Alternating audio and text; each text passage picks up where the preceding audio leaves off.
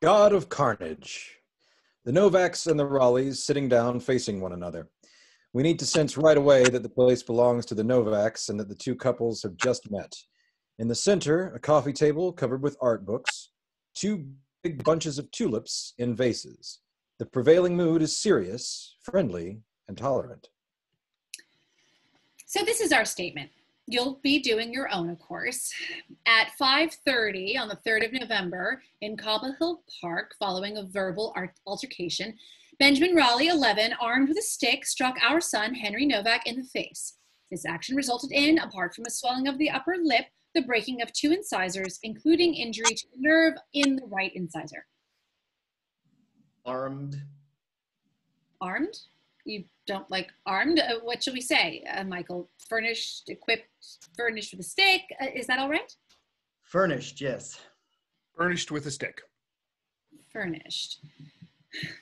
The irony is we've always regarded Cobble Hill Park as a haven of security, unlike Whitman Park.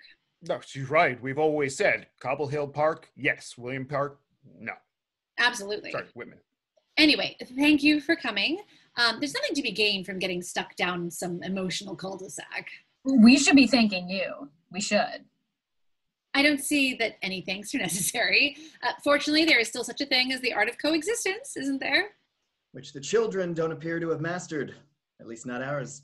Yes, not ours. What's going to happen to the tooth with the affected nerve? We don't know yet. They're being cautious about the prognosis. Apparently, the nerve hasn't been totally exposed. Only a little bit of it has been exposed. Yes, some of it's been exposed and some of it's still covered. That's why they've decided not to kill the nerve just yet. They're just trying to give the tooth a chance. Obviously, it would be best to avoid endodontic surgery. Well, yes. So there'll be an interim period while they give the nerve a chance to recover. In the meantime, they'll be giving him ceramic crowns. Whatever happens, you can't have an implant before you're 18. No.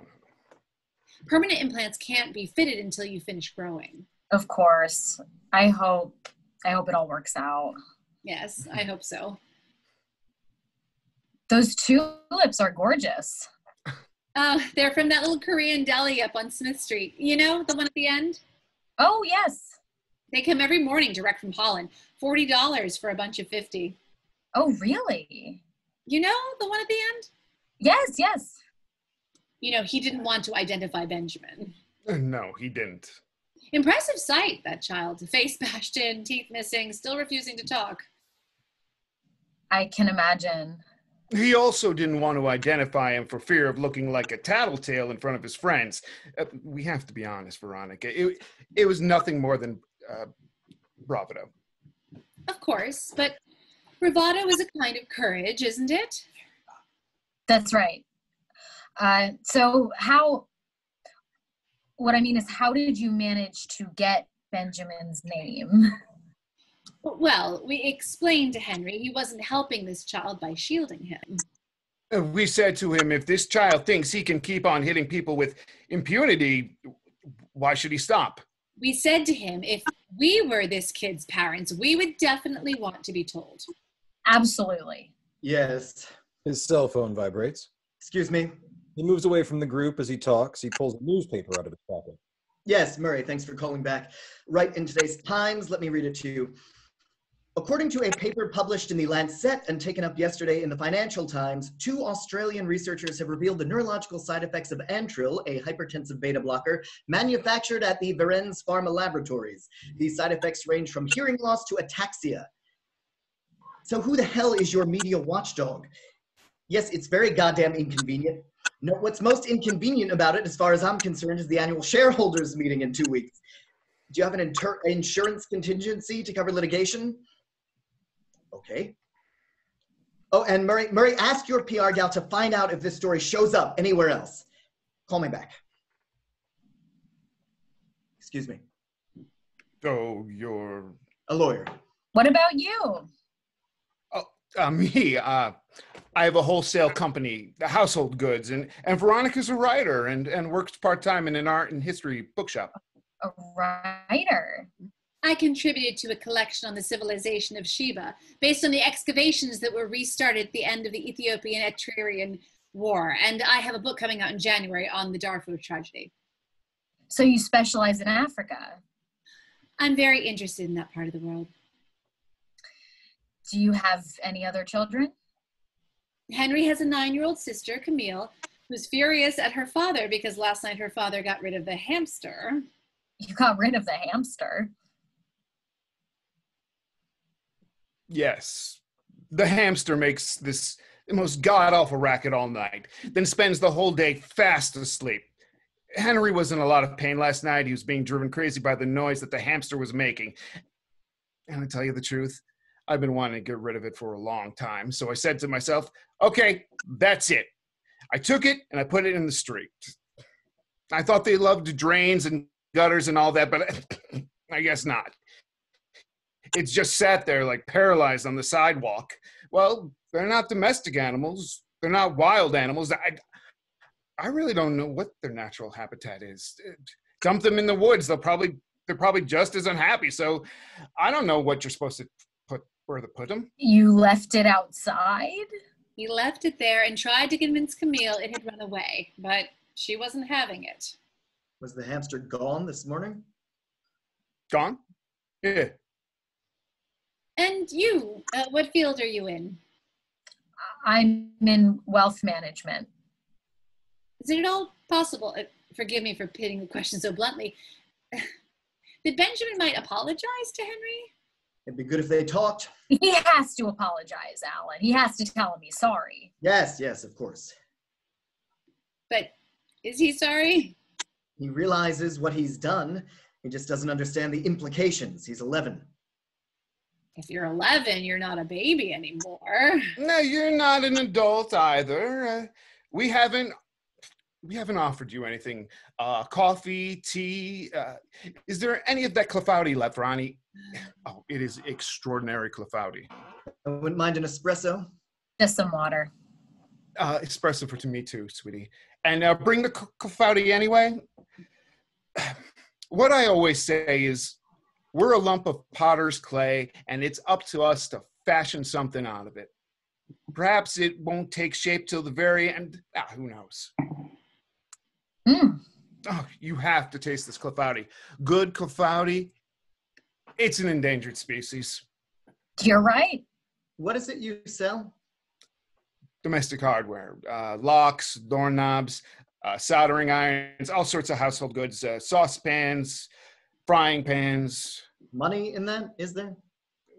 Well, you know, it's never exactly been a bonanza. It was pretty hard when we started, but I'm out there every day pushing my product. We survive. At least it's not seasonal, like textiles. Although we do have a lot of fondue pots around Christmas time. I'm sure. When you saw the hamster sitting there paralyzed, why didn't you bring it back home? Because I couldn't pick it up. You put it on the sidewalk. I took it out in its cage and I sort of, tipped it out. I don't like to touch rodents. Veronica comes back with a tray, drinks, and the Clefouty. I don't know who put the Clefouty in the fridge. Monica puts everything in the fridge. She won't be told. What's Benjamin said to you? Sugar? No, thanks. What's in the Clefouty? Apples and pears. Apples and pears? My own little recipe. He cuts It's going the to be too cold. It's a shame. and distributes the slices. Apples and pears. This is a first. Apples and pears, it's pretty textbook, but there's a little trick to it. There is? Pears need to be cut thicker than apples because pears cook faster than apples. Ah, of course. Oh, wait. She's not telling you the real secret. Let them try it. Very good. It's very good. Tasty. Gingerbread crumbs. Brilliant. To be quite honest, I got it from his mother. Gingerbread, delicious. Well, at least all this has given us a new recipe. I'd prefer it if it hadn't cost my son 2 teeth. Of course, that's what I meant. Strange way of expressing it. Not at all. The cell phone vibrates. I have to take this. Yes, Murray. No, don't ask for right of reply. You'll only feed the controversy. Are you insured? What are these symptoms? What is ataxia? What about on a standard dose? How long have you known about this? And all that time you never recalled it. What's the gross? Yeah, got it. I see. He hangs up and immediately dials another number. Alan, do you mind joining us? Yes, I'm coming. Surge! They've known about the risk for 2 years. An internal report, but it didn't formally identify any undesirable side effects. No, they took no precautions. They didn't insure, not a word about it in the annual report. Impaired motor skills, stability problems. In short, you look completely retarded. They are grossing $150 million. Blanket denial. Idiot wanted to demand a right of reply. We certainly don't want a right of reply. On the other hand, if the story spreads, we could put out a press release, say it's disinformation leaked 2 weeks before the shareholders meeting. He's going to call me back. Okay. I haven't had lunch. No, please, help yourself. Thanks, I have no manners. What were we saying? That it would have been nicer to meet under different circumstances. Ah, yes, right. So the clafouti, it's your mother's? The recipe's my mother's, but Ronnie made this one. Your mother doesn't mix pears and apples. No. Poor thing has to have an operation. Really? What for? Her knee. Oh, they're gonna insert a rotatable prosthesis made out of metal and polyethylene. She's wondering what's going to be left of it when she's cremated. Don't be horrible. Ugh, she refuses to be buried next to my father. She wants to be cremated and put next to her mother, who's all the way on her own in Florida. 2 urns, looking out at the sea, trying to get a world in edgewise.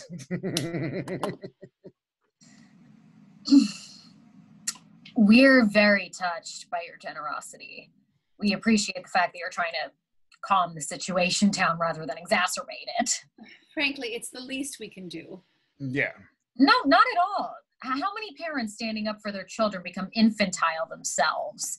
If Henry had broken 2 of Benjamin's teeth, I'm afraid Alan and I would have been a lot more thin-skinned about it. I'm not certain we'd have been so broad-minded. No, of course you would. She's right. Not at all certain. Oh, yeah, but because we all know it could have easily been the other way around. So what does Benjamin have to say about it? How does he view the situation? He's not saying much. I think he's still slightly in shock. He understands that he's disfigured his playmate? No, he does not understand that he's disfigured his playmate. Why are you saying that? Benjamin understands very well. He understands he's behaved like a thug. He does not understand that he's disfigured his playmate. You don't care for the word, but the word is unfortunately accurate. My son has not disfigured your son. Your son has disfigured my son. Come back at 5 and have a look at his mouth and teeth. Temporarily disfigured. The swelling on his lip will go down, and as for his teeth, take him to the best dentist. I'm prepared to chip in. And that's what the insurance is for. What we'd like is for the boys to make up so that this sort of thing never happens again. Let's arrange a meeting. Yes, that is the answer. Should we be there? They don't need to be coached. Just let them do it, man to man. Man to man, Alan, don't be ridiculous. Having said that, we don't necessarily have to be there. It'd probably be, better if we weren't, wouldn't it? The question isn't whether we should be there or not. The question is, do they want to talk to one another? Do they want to have a discussion? Henry wants to. What about Benjamin? It's no use asking his opinion. But it has to come from him. Benjamin has behaved like a hooligan. We're not interested in what mood he's in. Well, if Benjamin is forced to meet Henry in a punitive context, I can't see the results to be very positive. Madam, our son is a savage. To hope for any kind of spontaneous repentance would be fanciful. Right, I'm sorry, I have to get back to the office. You stay, Annette, you'll tell me what you've decided. I'm no use whichever way you cut it. Women always think you need a man, you need a father, as if they'd be any help at all. Men are dead weight, they're clumsy and maladjusted. Oh, you can see the F train, that's great. I'm so embarrassed, but I can't I can't stay either. My husband has never exactly been a stroller dad. What a pity. It's lovely taking the baby for a walk. and it lasts such a short time. You always enjoy taking care of the children, didn't you, Michael? You loved pushing the stroller. Yeah, I did. So, what have we decided? Could you come by the house with Henry about 7:30? 7:30? What do you think, Michael? Well, honestly, Go on. I think Benjamin ought to come here. Yes, I agree. I don't think it's right for the victim to go traipsing around. That's right. Personally, I can't be anywhere at 7:30. Since you're no use, we won't be needing you. All the same, it would be better if his father were here. Alan's phone vibrates. All right, but then it can't be this evening. Yeah, there's no mention of this in the executive report. No risk has been formally established. There's no evidence. Tomorrow? I'm flying to The Hague tomorrow. You're working in The Hague? I have a case of the International Criminal Court. The main thing is that the children speak to one another. I'll bring Benjamin here at 7:30 and we can leave them to have their discussion. No? You don't look very convinced. If Benjamin is not made aware of his responsibilities, they'll just look at each other like a pair of China dogs. It'll be a catastrophe. What do you mean? What do you mean made aware of his responsibilities? I'm sure your son is not a savage. Of course Benjamin isn't a savage. Yes, he is. Alan, this is absurd. Why would you say something like that? He's a savage. How does he explain his behavior? He doesn't want to discuss it. But he ought to discuss it. He ought to do any number of things.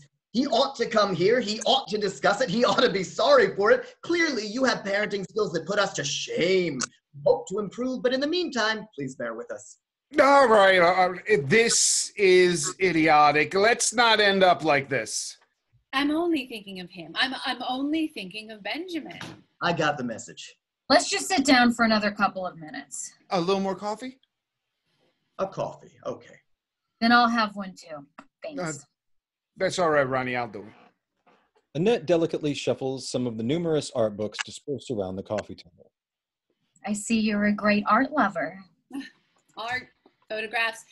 To some extent, it's my job. I adore bacon. Yes, bacon. Cruelty, majesty. Chaos, balance. That's right. Is Benjamin interested in art? Not as much as he should be. What about your children? Oh, we try. We try to fill the gaps in the education system. Yes. We try to make them read, to take them to concerts and exhibits. We're eccentric enough to believe in soothing powers of culture. And you're right. Michael comes back with the coffee. So, Clefouty, is it a cake or a tart? I mean, serious question. I was just in the kitchen. Linzer tort, for example. Is that a tart?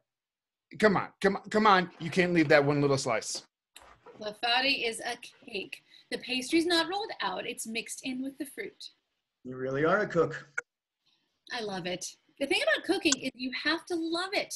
In my opinion, it's only the classic tart that's, to say, on a pastry base that deserves to be called a tart. And what about you? Do you have any other children? A son from my first marriage. I was wondering, not that it's all important, what started the fight? Henry won't say one single word about it. Henry refused to let Benjamin join his gang. Henry has a gang? He also called Benjamin a snitch. Did you know Henry has a gang? No, that's terrific. Why is it terrific? Because I had my own gang. Me too. And what does that entail? There are 5 or 6 kids. They follow you and are ready to sacrifice themselves. Like in Spartacus. Absolutely, like in Spartacus. Who knows about Spartacus these days? They use a different model. Spider-Man. Anyway, clearly you know more than we do. Benjamin hasn't been as silent as you implied. And do we know why Henry called him a snitch? No, sorry, stupid. That's a stupid question. First of all, I couldn't care less. Also, it's besides the point. We can't get involved in children's quarrels. And it's none of our business.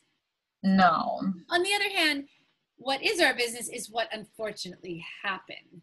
The violence, that's our business.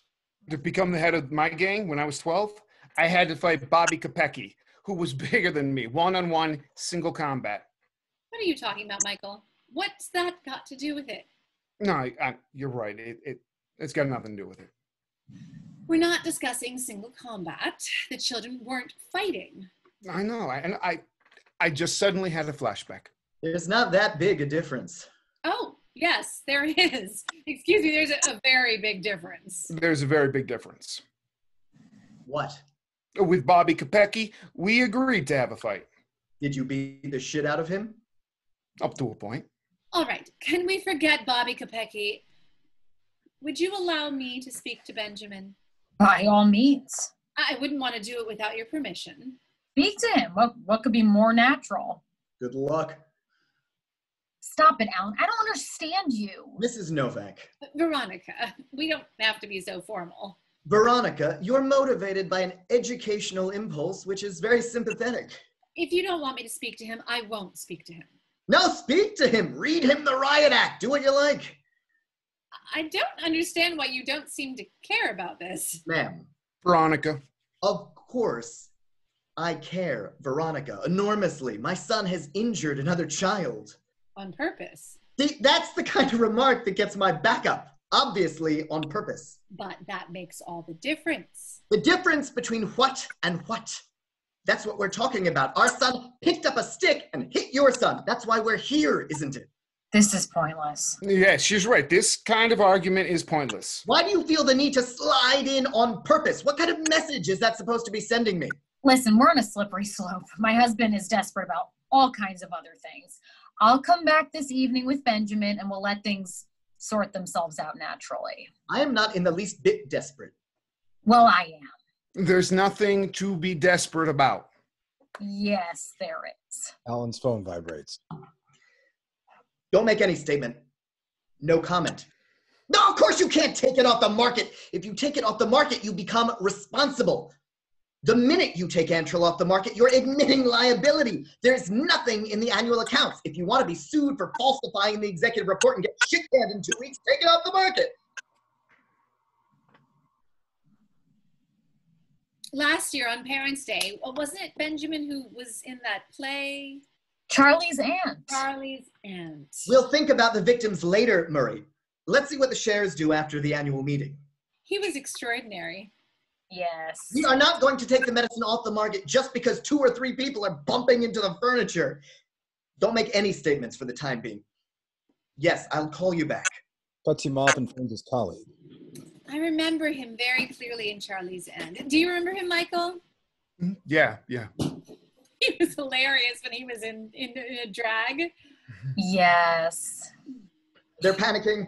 They've got the media up their ass. You have to prepare a press release, not something defensive, not at all. On the contrary, go out all guns blazing. You insist that Ferenz Pharma is the victim of a destabilization attempt 2 weeks before its annual shareholders meeting. Where does this paper come from? Why did it have to fall out of the sky right now, etc., and so on?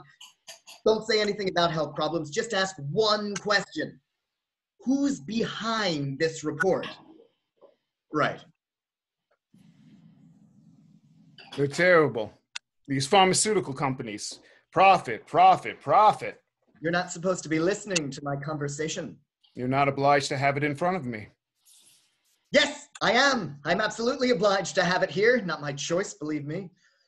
They dump any old crap on you without giving it a second thought. In the therapeutic field, every advantage brings with it risk as well as benefit. Yeah, I understand that. All the same, funny job you have. Meaning? Michael, this has nothing to do with us.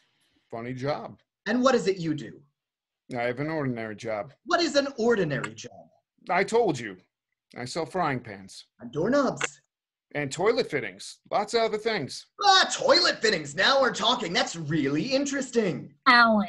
It's really interesting. I'm interested in toilet fittings. No, why shouldn't you be? How many types are there? No, 2 different systems, gravity or pressure assist. I see. Depending on the feed. Well, yes. Yeah, either the water comes down from above or up from below. Yes. Oh, I could introduce you to one of my stock managers who specializes in this kind of thing if you like. You'd have to leg it out to Secaucus, though. You seem to be very on top of the subject. Are you intending to punish Benjamin in any way? You can carry on with the plumbing in some more appropriate setting. I'm not. What's the matter? Yes, you're very pale, sweetheart. A little pale, certainly. I feel nauseous. Nauseous? I have some Pepto-Bismol. No. It'll be all right. What could we... Oh, Coke. Coke's very good. He immediately sets off in search of it. I'll be all right. Walk around a little. Take a few steps. He takes a few steps. Veronica comes back with the Coca-Cola. Really? You think so? Yes. Small sips. Thank you. Give me Surge, will you please? Right. Ask him to call me back. Ask him to call me back right away. Is it good, Coca-Cola? I thought it was just supposed to be for diarrhea. Not only for that. All right? All right. Veronica, if we want to reprimand our child, we'll do it in our own way and without having to account to anybody. Absolutely.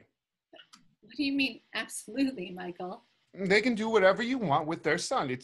It's their prerogative. I don't think so. What do you mean you don't think so, Ronnie? I don't think it's their prerogative. Really? Explain. His phone vibrates. I'm sorry? Excellent. But don't forget, nothing's been proved. There's nothing definite. Get this straight. If anyone fucks up, Murray is a dead man in 2 weeks and us with him. That's enough, Alan. That is enough with the cell phone. Will you pay attention to what is going on here? Shit. Yes, call me back and read it to me. What's the matter with you? Have you gone nuts shouting like that? Serge heard everything. Good. Drives me crazy, that cell phone, endlessly. Listen, Annette, I'm already doing you a big favor by being here in the first place. Extraordinary thing to say. I'm going to throw up. No, you're not. You're not going to throw up. Yes, I am. Would you like to use the bathroom? No one's forcing you to stay. No one's forcing him to stay. I'm feeling dizzy. Stare at a fixed point. Stare at a fixed point, woof woof. Go away. Leave me alone. She would be better off in the bathroom. Go to the bathroom. Go to the bathroom if you want to throw up. Give her some Pepto-Bismol. You don't suppose it could be the clafouti? It was made yesterday. Don't touch me. Calm down, woof woof. Please, let's not get worked up about nothing. According to my husband, everything to do with house, school, or garden is my department. No, it's not. Oh, yes, it is. And I understand why. It's deathly. All of it. It's deathly.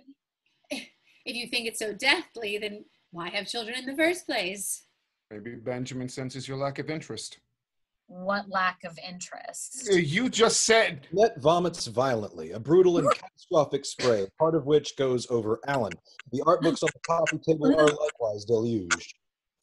Go get the dishpan. Go get the dishpan. Veronica runs out to look for a pan, and Michael hands her the coffee tray just in case. Annette retches again, but nothing comes out. You should have gone to the bathroom, woof woof. This is ridiculous. Oh, it looks like your suit ate most of it. Very soon, Veronica is back with a basin and a cloth. The basin is given to Annette. Wow, it's absolutely not the clafouti. Couldn't possibly be. It's not the clafouti, it's nerves. This is pure nerves. Would you like to clean up in the restroom? Oh no, the kakoshka. Oh my God. Annette vomits bile into the basin. Give her some Pepto-Bismol. Not now. She can't keep anything down.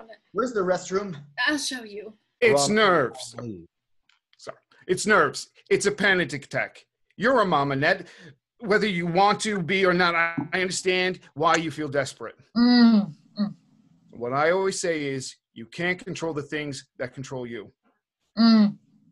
With me, it is the cervical vertebrae. Oh, the vertebrae seizes up. Up a little more bile. Veronica returns with another basin containing a sponge. What are we going to do about the kakoshka? Well, I'd spray it with Mr. Clean. The problem is how to dry it. Or else you could, you sponge it down and put a bit of perfume on it. Perfume? Use my Koros. I never wear it. It'll warp. Hey, we could run the hairdryer over it and flatten it out under a pile of books. Or iron it, like they do with money. Oh my God. I'll buy you another one. You can't find it. It went out of print years ago. I'm so sorry. We'll salvage it. Let me do it, Ronnie. He hands him the basin of water and the sponge, disgusted. Michael gets started on cleaning up the book. It's a reprint of the catalog from the 53 London exhibition, more than 20 years old. Go get the hairdryer and the Koros in the linen closet. Her husband's in the restroom. Well, he's not naked, is he? He goes out as he continues to clean up. That's the worst of it. The people of the tundra need a bit more of a what? I'll be back. He goes out with the used basin. Veronica and Michael return more or less simultaneously. She has the bottle of perfume. He has the basin containing fresh water. Michael finishes cleaning up. Feeling better. Yes. Can we spray now? Where's the hairdryer? He's bringing it when he's finished with it. We'll wait for him. We'll put the Koros on last thing. Can I use the bathroom as well? Yes, of course. I can't tell you how sorry I am. Veronica takes her out and returns immediately. What a nightmare. Horrible. What? He better not push me any further. She's dreadful as well. Nah, not as bad. She's a phony. It's less irritating. You're both dreadful. Why do you keep siding with them? I don't keep siding with them. What are you talking about? You keep vacillating, trying to play both ends against the middle. No, I don't. Yes, you do. Going on about your triumphs as a gang leader, telling them they're free to do whatever they like with their son when the child is a public menace. When a child's a public menace, it's everyone's concern. I can't believe she puked all over my books. She sprays the kokoschka. Put some of that on the people of the tundra. If you think you're about to hurl, you go to the proper place. And the Foida. Spraying everything. This is disgusting. I was pushing a little bit with the shithouse systems. You were brilliant. Good answers, don't you think? Brilliant. The stock manager thing was brilliant. Oh, what an asshole. And what did he call her? Woof, woof. That's right, woof, woof. Woof, woof. Alan returns, hairdryer in hand. That's right, I call her woof woof. Oh, I'm sorry. I didn't mean to be rude. It's so easy to make fun of other people's nicknames. What about us? What do we call each other, Michael? Far worse, isn't it? You want the hairdryer? Thank you. Yeah, thank you. Takes the hairdryer. We call each other Darjeeling, like the tea.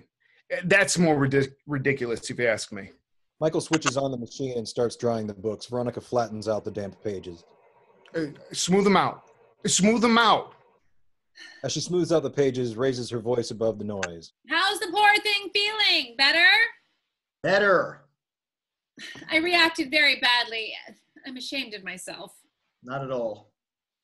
I just steamrollered her about my catalog. I can't believe I did that. Turn the page. Stretch it out. You got to stretch it out all the way. You're going to tear it. You're right. He's right, Michael. That's enough. Michael, it's dry. Objects can become ridiculously important. Half the time you can't even remember why. Michael shuts the catalog and they both cover it with a little cairn of heavy books. Michael finishes drying the Fujita, the people of the tundra, etc. Now there we are. Good as new. Where does Woof Woof come from? How much is that doggy in the window? I know that one. No, Woof Woof, yeah. Ours comes from our honeymoon in India. It's idiotic, really. Shouldn't I go and see how she is? No, off you go, Darjeeling. Shall I? Annette returns. Annette, I was worried about you. Are you feeling better? I think so. You're not sure, stay away from the coffee table. I left a towel in the bathtub. I wasn't sure where to put it. Perfect. Oh, you've cleaned it all up. I'm so sorry. Oh, everything's great. Everything is in order. Annette, forgive me. I hardly paid any attention to you. I've been obsessed with my kokoschka. Don't worry about it. The way I reacted, very bad of me. Not at all.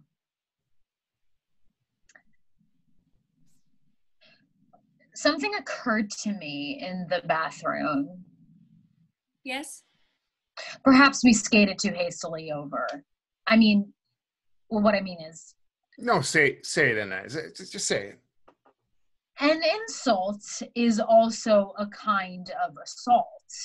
Of course it is. Well, that depends, Michael. Yeah, it depends. Benjamin's never shown any signs of violence. He wouldn't have done that without a reason. He got called a snitch. His phone vibrates. I'm sorry. Yes.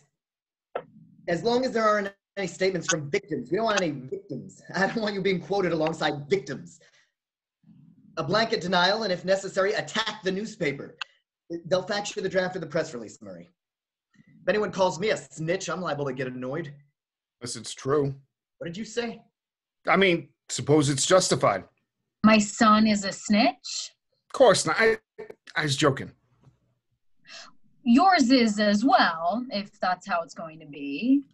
What do you mean ours is as well? Well, he did identify Benjamin. Because we insisted. Michael, this is completely besides the point.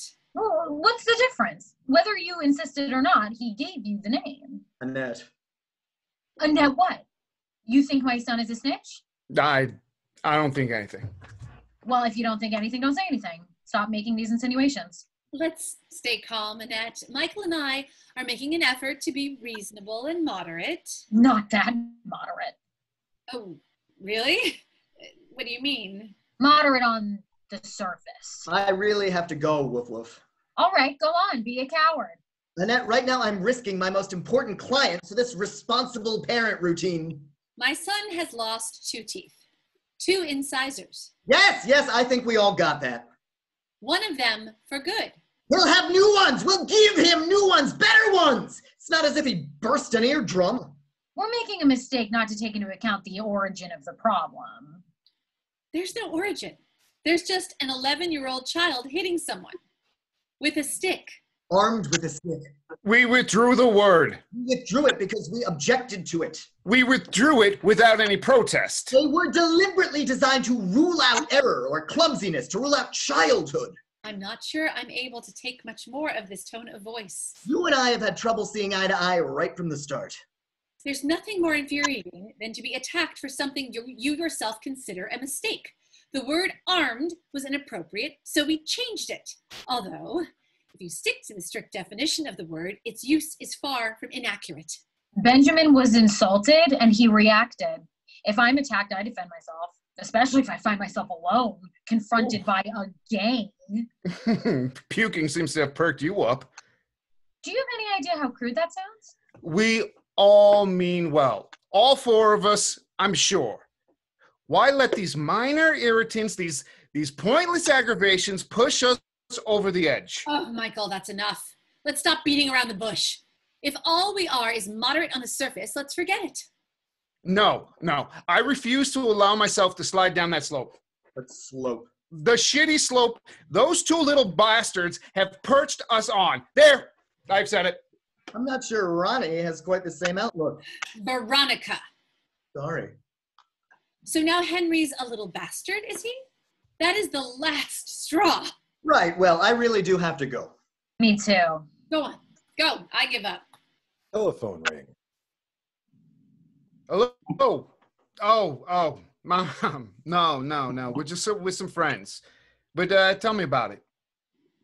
Do whatever the doctor wants you to do. They've given you Antro? Wait a minute, Mom. Wait a minute. Don't go away. Antro's your crap, isn't it? My mother is taking it. Thousands of people take it. You stop taking that stuff right now. Do you hear what I'm saying, Mom? Immediately. Don't argue. I'll explain later.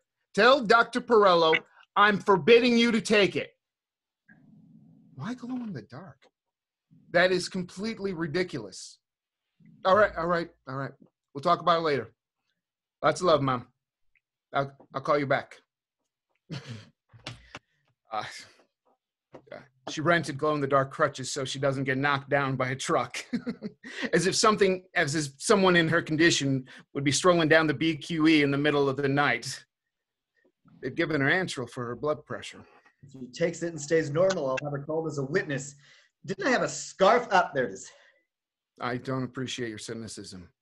If my mother displays the most minor symptom, I'm starting a class action. It'll happen anyway. Well, I would hope so. Goodbye, Mr. and Mrs. Novak. Behaving well gets you nowhere. Courtesy is a waste of time. It weakens you and undermines you. Right, come on, Annette, let's go. Enough preaching and sermons for today. Go on, go. But can I just say one thing?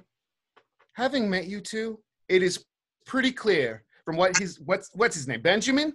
There are mitigating circumstances. When you murdered that hamster. Murdered?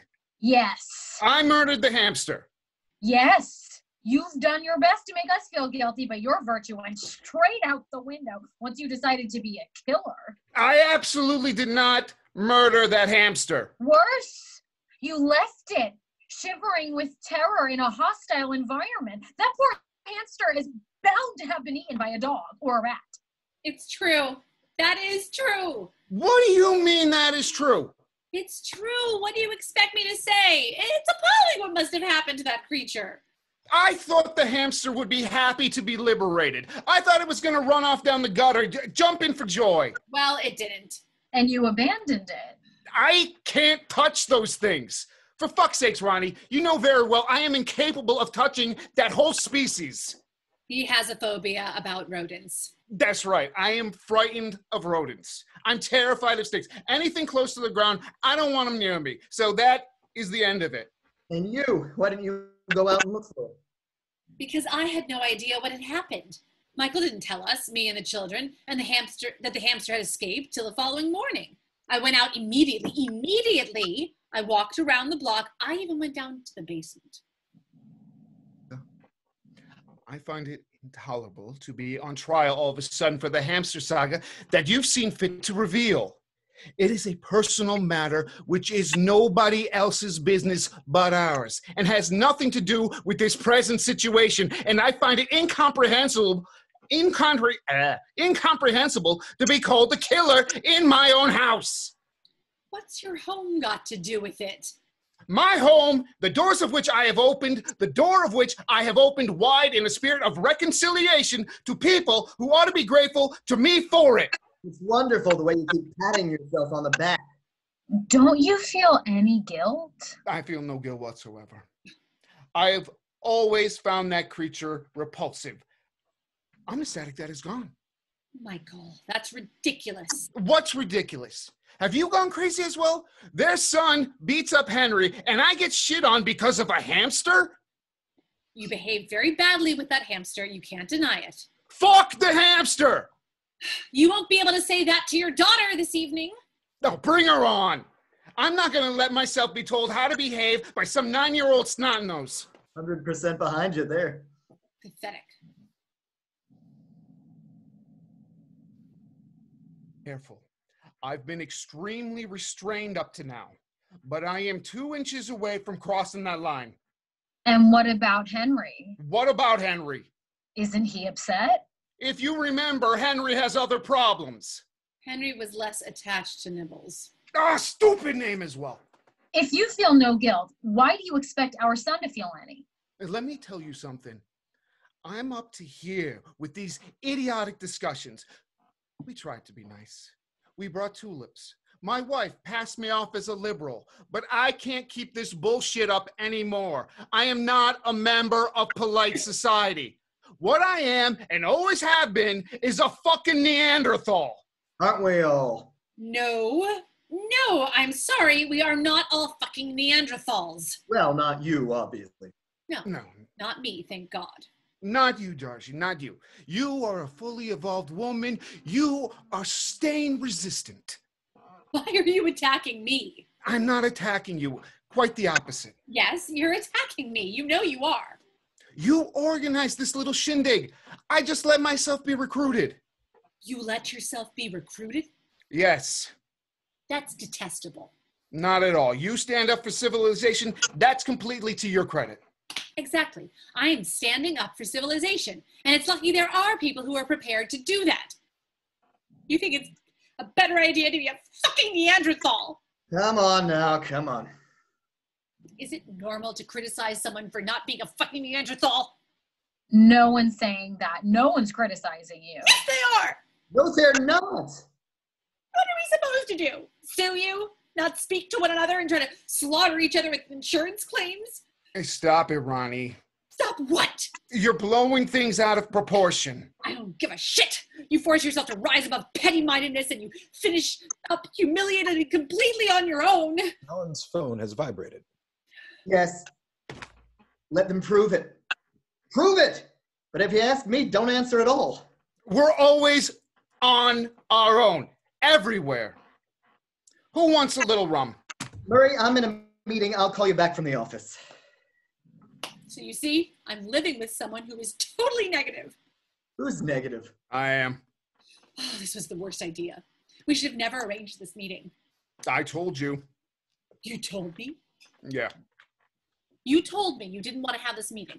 I didn't think it was a good idea. It was a good idea. Oh, please. Raises the bottle of rum. Anybody? You told me it wasn't a good idea, Michael. Think so? You think so? Wouldn't mind a little drop. Didn't you have to go? I could manage a small glass now that we've come this far. Michael pours for Alan. You look me in the eye and tell me we weren't in complete agreement about this. Calm down, Veronica, calm down. This is pointless. Who stopped anyone touching the clafouti this morning? Who said, let's keep the rest of the clafouti for the Raleighs? Who said it? That was nice. What's that got to do with me? What do you mean, what's that got to do with it? If you invite people, you invite people. You're a liar. You're a liar. He's a liar. You know, speaking personally, my wife had to drag me here. When you're brought up with a kind of John Wayne-ish idea of virility, you don't want to settle this kind of problem with a lot of yakking. I thought your model was Spartacus. Family. Analogous. Analogous. Are there no lengths you won't go to humiliate yourself, Michael? Obviously, it was pointless dragging him here. What were you hoping for, Woof Woof? It's true, it's a ludicrous nickname. Were you hoping for a glimpse of universal harmony? This rum is terrific. It is, isn't it? English Harbor, 10 years old, direct from Antigua. And the tulips? Whose idea was that? I said, it's a shame the tulips are finished. I didn't say, rush down to the Korean deli at the crack of dawn. Don't work yourself up into this state, Veronica. It's crazy. The tulips were his idea, entirely his idea. Aren't we allowed a drink? Yes, Veronica, and I would like one too. By the way, it's pretty amusing someone descended from Spartacus and John Wayne who can't even pick up a mouse. Will you shut up about that hamster? Shut up! He gives Annette a glass of rum. You're right. It's laughable. What about her? I don't think she needs any. Give me a drink, Michael. No. Michael? No! Veronica tries to snatch the bottle out of his hand. Michael resists. What's the matter with you, Michael? All right. There. There you are. Take it. Drink. Drink. Who cares? Is alcohol bad for you? It's wonderful. Right. Well, I don't know. Listen, Mr. Raleigh. Alan. Alan, we're not exactly soulmates, you and me. But you see, I live with a man who decided once and for all that life is second rate. It's very difficult living with a man who comforts himself with that thought, who doesn't want anything to change, who can't work up any enthusiasm about anything. He doesn't give a shit. He doesn't give a shit about any of that. You have to believe in the possibility of improvement, don't you? He's the last person you should be telling all this. I'll talk to whoever I goddamn well please. Telephone. Who the fuck is this now? Ma. He's fine. I say he's fine. He lost his teeth, but he's fine. Yes, he's in pain. He's in pain, but it'll pass. Mom, I'm busy. I'm busy. I'm going to call you back later. I'll call you back. He's still in pain? No. Then why worry your mother? He can't help himself. He always has to worry her. Right, that's enough, Veronica. What is with this psychodrama? Veronica, are we ever interested in anything but ourselves? Of course, we'd all like to believe in the possibility of improvement, of which we could be the architect and which would be in no way self-serving. Does such a thing exist? In life, some people drag their feet, it's their strategy. Others refuse to acknowledge the passing of time and drive themselves demented. What difference does it make? People struggle until they're dead. Education, the miseries of the world. You're writing a book about Darfur. Fine, I can understand you saying to yourself, okay, I'm going to choose a massacre. What else does history consist of? And I'm going to write about it. You do what you can to save yourself. I'm not writing the book to save myself. You haven't read it. You don't know what it's about. It makes no difference. Terrible stink of Kuros. Terrible. You certainly laid it on. I'm sorry. Not your fault. I was the one spraying like a lunatic. Anyway, why can't we take things more lightly? Why does everything always have to be so exhausting? You think too much. Women think too much. There's an original remark. I bet that's thrown you for a loop. Think too much. I don't know what that means. And I don't see the point of existence without some kind of moral conception of the world. See what I have to live with? Shut up! Will you shut up? I detest this pathetic complicity. Ugh, you disgust me. Oh, come on. Have a sense of humor. I don't have a sense of humor, and I have no intention of acquiring one. What I always say is marriage, the most terrible ordeal God can inflict on you. Great. Marriage and children. There's no need for you to share your views with us, Michael. As a matter of fact, I find it slightly indecent. That's not going to worry him. Oh, you mean you don't agree? These observations are beside the point. Alan, say something. He's entitled to his opinions. Yes, but he doesn't have to broadcast them. Well, yes, perhaps. We don't give a damn about their marriage. We're here to settle a problem to do with our children. We don't give a damn about their marriage. Yes, but But what?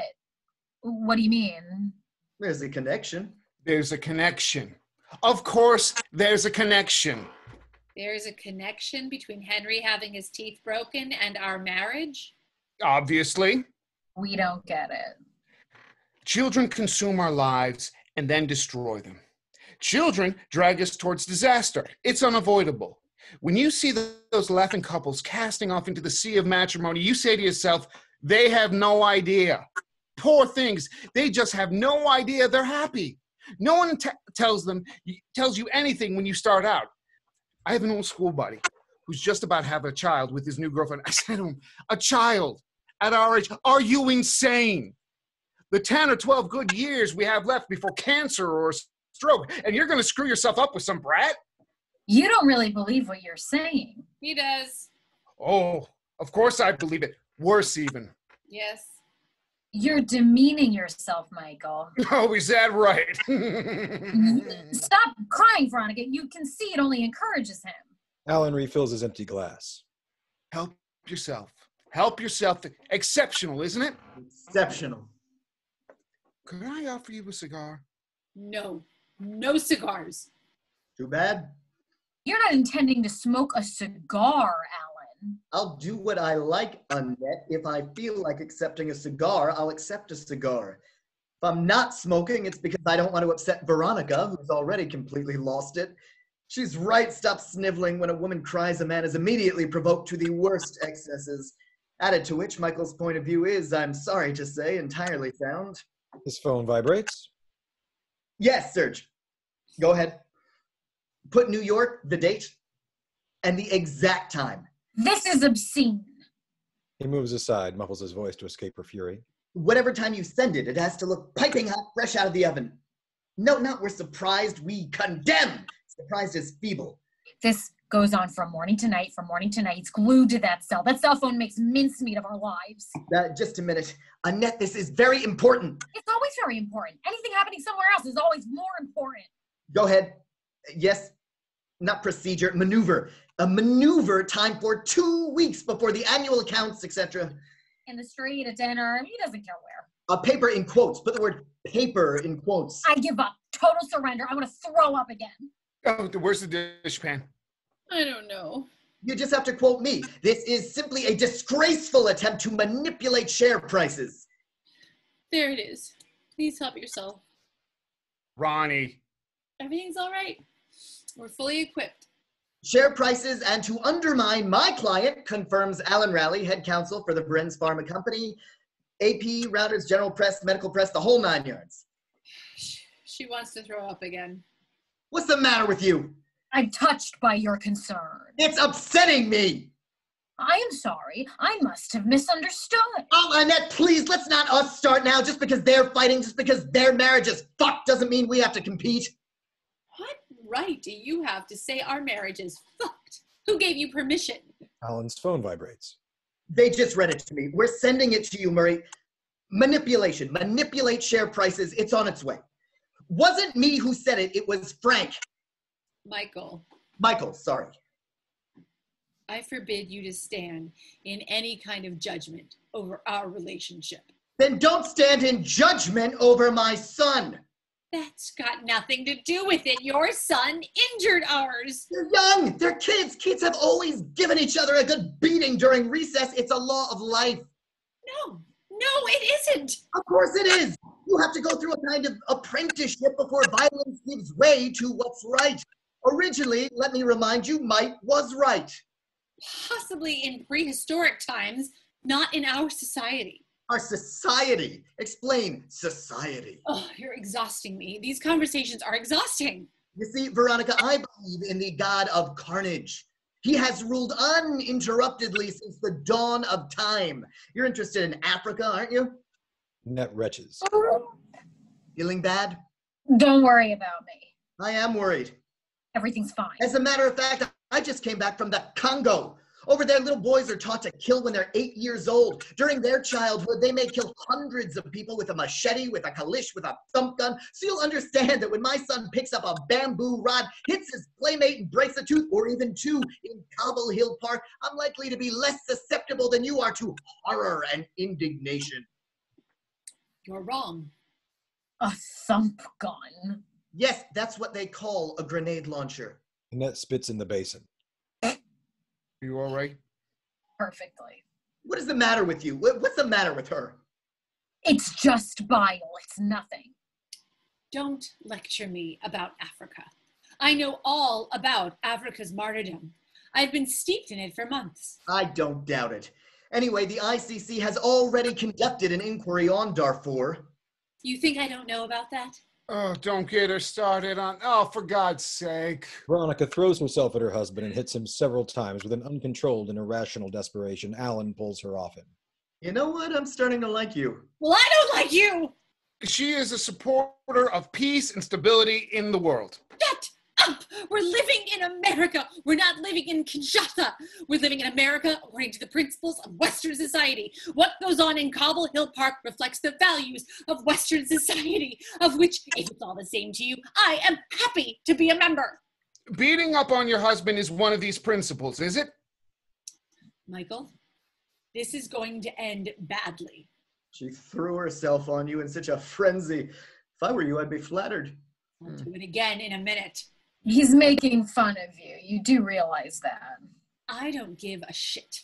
I'm not making fun. On the contrary, morality decrees we should control our impulses, but sometimes it's good not to control them. You don't want to be singing Ave Maria when you're fucking. Where can you find this rum? That vintage... now you can. Thump gun. Pump gun. God, you're right. That's right, thump gun. Why don't you just say grenade launcher? Because thump gun is correct. It's like you say Kalish instead of Kalishnikov. Who's this you? That's enough, Annette. That's enough. The great warriors, like my husband, you have to give them some leeway. They have trouble working up an interest in local events. True. I don't see why. I don't see why. We're citizens of the world. I don't see why we should give up the struggle just because it's in our own backyard. Oh, Ronnie, do stop shoving these thoughts for the day down our throat. I'm going to kill him. Alan's cell phone is vibrating. Yes, all right. Take out regrettable. Crude. A crude attempt to... That's it. You're right. This is excruciating. Otherwise, he approves the rest? Fine, fine. Very good. What were we saying? Thump gun? I was saying, whether my husband likes it or not, that no one place is more important than another when it comes to exercising vigilance. Vigilance! Well, Annette, it's ridiculous to drink the state you're in. What state? On the contrary. Vigilance, it's an interesting idea. Yes, no interviews before the circulation of the press release. That's it. I insist you break off this horrendous conversation. Absolutely not. The shareholders won't give a fuck. Remind him the shareholder is king. Annette launches herself at Alan, snatches the cell phone, and, after a brief look around to see where she can put it, shoves it into the vase of tulips. Annette, what the? So there. Well done! Oh, my God. Are you completely insane? Fuck! He rushes toward the vase, but Michael, who has gotten in ahead of him, fishes out the dripping object. The hairdryer. Where's the hairdryer? He finds it and turns it on at once, directing it towards the cell phone. You need to be locked up, you poor thing! This is incomprehensible! I had everything in there! It's brand new, it took me hours to set up! Really, I don't understand you. That was completely irresponsible. Everything's in there, my whole life! His whole life.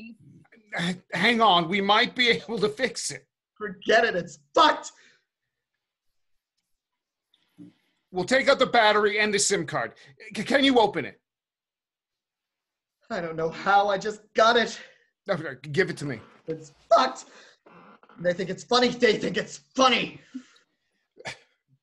There we are. He goes back on the offensive with the hairdryer, having laid out the various parts. You, Veronica, you at least could have the manners not to laugh at this. My husband will have spent his entire afternoon blow drying. Annette makes no bones about helping herself to more rum. Michael, immune to finding any of this amusing, keeps busy, concentrating intently. For a moment, there's only the sound of the hairdryer. Alan has slumped. Leave it, pal. Leave it. There's nothing you can do. Michael finally switches off the hairdryer. We'll have to wait a minute. You want to use our phone? I have to say... Yes. What is it you have to say, Michael? No. I really can't think of what to say. Well, if you ask me, everyone's feeling fine. If you ask me, everyone's feeling better. Everyone's much calmer, don't you think? You know, men are so wedded to their gadgets. It belittles them. It takes away all their authority. A man needs to keep his hands free, if you ask me. Even an attaché case is enough to put me off. There was a man once I found really attractive. Then I saw him with a square shoulder bag, a man's shoulder bag. But that was it. There's nothing worse than a shoulder bag. Although, there's also nothing worse than a cell phone. A man ought to give the impression that he's alone, if you ask me. I mean that he's capable of being alone. I also have a John Wayne-ish idea of virility. And what was it he had? A Colt 45? A device for creating a vacuum? A man who can't give the impression that he's a loner, has no texture. So, Michael, are you happy? It is somewhat fractured, our little, what was it you said? I've forgotten the word, but in the end, everyone's feeling more or less all right, if you ask me. I should probably warn you, rum drives you crazy. I've never felt more normal. Right. I'm starting to feel rather pleasantly serene. That's wonderful. Rather pleasantly serene. As for you, Darjeeling, I don't see what's to be gained by getting publicly smashed. Kiss my ass. Michael goes to fetch the cigar bottle. Cigars Take are one, not Alan. smoked in this house. These are Cuban, Cohiba, Monte Cristo, number 3 and number 4. You don't smoke in a house with an asthmatic child. Who's asthmatic? Our son. Didn't stop you from buying a fucking hamster. It's true. If somebody has asthma, keeping animals isn't recommended. Completely unrecommended. Even a goldfish could be risky. Do I have to listen to this fatuous nonsense? He snatches the cigar box out of Michael's hand and slams it shut brutally. I'm sorry. No doubt I'm the only one of us not feeling rather pleasantly serene. In fact, I've never been so unhappy. I think this is the unhappiest day of my life. Drinking always makes you unhappy. Michael, every word that comes out of your mouth is destroying me. I don't drink. I drink a mouthful of this shitty rum you're waving about as if you were showing the congregation the Shroud of Turin. I don't drink, and I bitterly regret it. It'd be a relief to be able to take refuge in a little drop every minor setback. My husband's unhappy as well. Look at him, slumped. He looks as if someone's left him by the side of the road. I think it's the unhappiest day of his life, too. Yes. That's so very woof woof. Michael starts up the hairdryer again, directing it at the various parts of the cell phone. Will you turn off the blow dryer? That thing is toast. The telephone rings. Yes. Because it could kill you.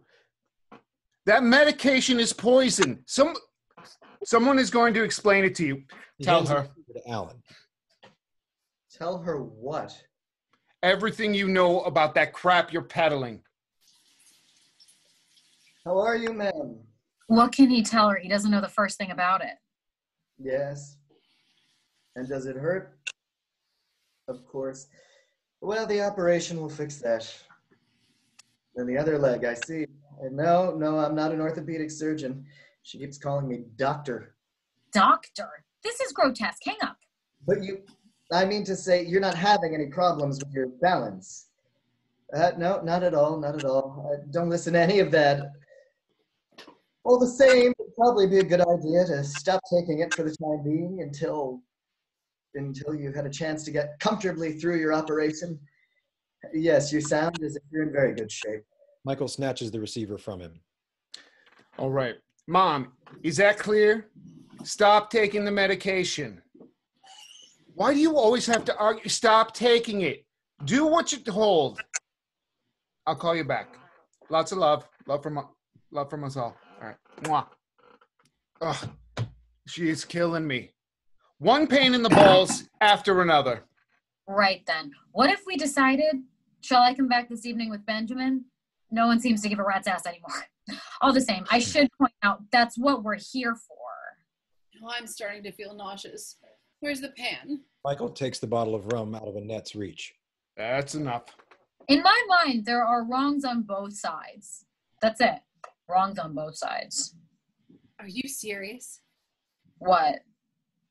Are you aware of what you're saying? I am, yes. Our son Henry, to whom I was obliged to give 2 extra strength Tylenol last night, is in the wrong. He's not necessarily innocent. Fuck off. I've had quite enough of you. He grabs Annette's handbag and hurls it toward the door. Fuck off. My purse! Alan! What's going on? They lost their shit. Alan, help! Alan, help! She gathers. Shut up! She's broken my compact and my spray bottle. Defend me. Why are you defending me? We're going. He prepares to gather up the parts of his cell phone. It's not as if I'm strangling her. What have I done to you? There are not wrongs on both sides. Don't mix up the victims and the executioners. Executioners? Oh, you are so full of shit, Veronica. All this simplistic baloney, we're up to here with it. I stand by everything I said. Yes, you stand by what you've said. You stand by what you've said. Your infatuation with a bunch of Sudanese is bleeding into everything now. I'm appalled. Why are you choosing to show yourself in this horrible light? Because I feel like it. I feel like showing myself in a horrible light. One day, you may understand the extreme gravity of what's going on in that part of the world, and you'll be ashamed of this inertia and your repulsive nihilism. You're just wonderful, Darjeeling. You're the best of us all. I am. Yes. Let's get out of here, Alan. These people are monsters. She drains her glass and goes to pick up the bottle. Alan prevents her. Stop it, Annette. No, I want to drink some more. I want to get bombed out of my mind. This bitch hurls my purse across the room and no one bats an eye. I want to get drunk. You already are. Why are you letting them call my son an executioner? You come to their house to settle things and you get insulted and bullied and lectured on how to be a good citizen of the planet. Our son did well to clout yours, and I wipe my ass with your Bill of Rights. Mouthful of ramen, man. Bam! The real face appears. I told you. Didn't I tell you? What did you tell him? That she was a phony. This woman is a phony. I'm sorry. When did you tell him? When you were in the bathroom. You'd known her for 15 minutes, but you could tell she was a phony? It's the kind of thing I pick up on right away. It's true. I have an instinct for that kind of thing. And phony, what does that mean? I don't want to hear anymore. Why are you putting me through this, Alan? Calm down, Woof Woof. She's someone who tries to smooth the rough edges, period. She doesn't care any more than you do. She's all front. It's true. It's true. It's true! Are you saying it's true? They don't give a fuck. They haven't given a fuck since the start. It's obvious. Her too. You're right. And you do, I suppose. Let me say something, honey. Explain to me in what way you care, Michael. What does the word mean in the first place? You're far more authentic when you're showing yourself in a horrible light. To tell you the truth, no one in this room cares, except for Veronica, whose integrity, it has to be said, must be acknowledged. Don't acknowledge me. Don't acknowledge me. I care. I absolutely care. We only care about our own feelings and that we're not social crusaders. I saw your friend Jane Fonda on TV the other day. I was inches away from joining the KKK. What do you mean, my friend? What's Jane Fonda got to do with all this? You're the same breed. You're part of the same category of woman. Committed problem solving. That's not what we like about women. What we like about women is sensuality, wildness, hormones. Women who make a song and dance about their intuition. Women who are custodians of the world. Depress us. Even him, poor Michael, your husband, he's depressed. Don't speak for me. Who gives a flying fuck what you like about women? Where does this lecture come from? A man like you who could begin to give a fuck for your opinion. She's yelling. She's yelling like a stuck pig. What about her? Doesn't she yell when she said that little bastard had done well to clout our son? Yes, he did do well. At least he's not a sniveling little faggot. Yours is a snitch. Is that any better?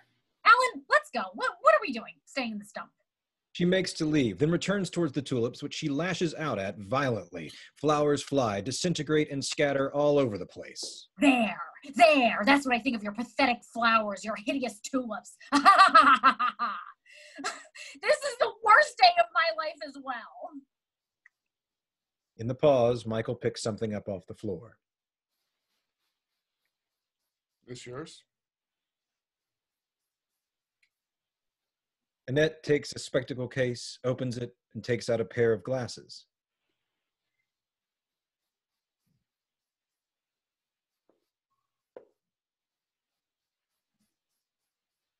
Thanks. Not broken? No. What I always say is... Alan starts gathering up the stems and petals. Leave it. No. The telephone rings. After some hesitation, Veronica picks up the receiver.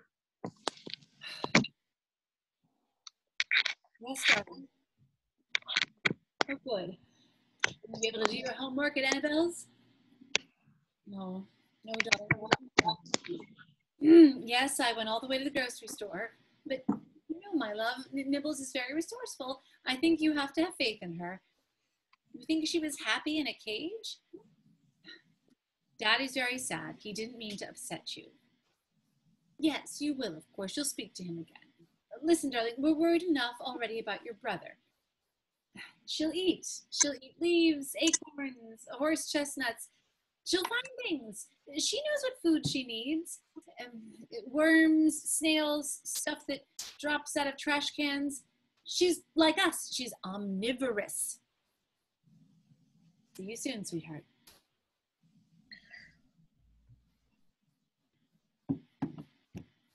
Chances are that creature's probably stuffing its face as we speak. No. What do we know? End of play.